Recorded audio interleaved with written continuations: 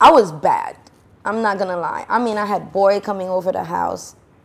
I lied, stealing makeup, stealing clothes from my own cousins. It's just like, as a kid, now if my daughter does that to me, I'll be so frustrated. Right. Now, would I feel like I would be sending her off? Probably not. But remember, my auntie raising everybody. Right. So it's not just me. No, male chargé. Yes. Right.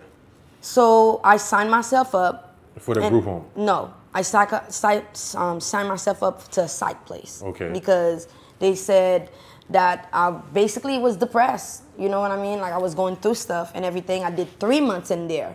From there, they sign you up to a group home. Does that make sense? Right, right. So from the group home, no, sign you up to foster care, group home, independent living, because I did so good, you know, in the group home. Now, I'm not saying, my family was still involved. I mean... No, you Vinwam? Yeah, Vinwam, like Christmas party and stuff like that and whatever. I remember, though, my grandma was taking care of my brother. I wasn't sent anywhere, like he wasn't sent anywhere or whatever, but he was good. My grandma took care of him. My grandma died when I was at the psych place. So I never got the chance to say hi. Bye. No, but I also remember that I knew she died before anybody told me. I just had... It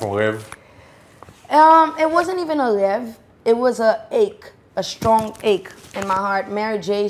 Blige song had just came out, Can't Live Without You. And then I remember, like it was yesterday, swear to God. Remember, I'm in the psych place. There's a bunch of yell. Whoa, whoa, whoa, whoa, whoa, whoa, whoa. I mean, bad fou. Anyways, the song came on and my heart ached. Like it literally, like you know how the people like heartbreak? Right. I literally had a heartbreak and butterflies everywhere started flying up. And I started thinking about my grandma. Mind you, we don't have a good relationship whatsoever.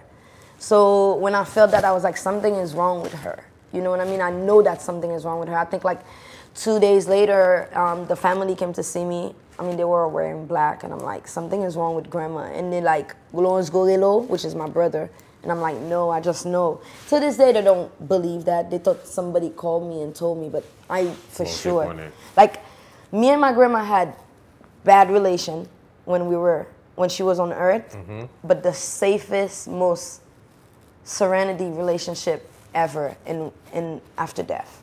She comes and see me in my dream. She brought my daughter to me when I was pregnant, like in my dream.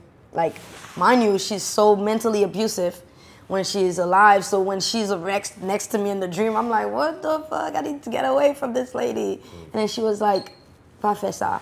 She came and she kissed me and she said, ti petite fille m'a voye ba ou assez petite man lié. On vle prendre soin pour moi.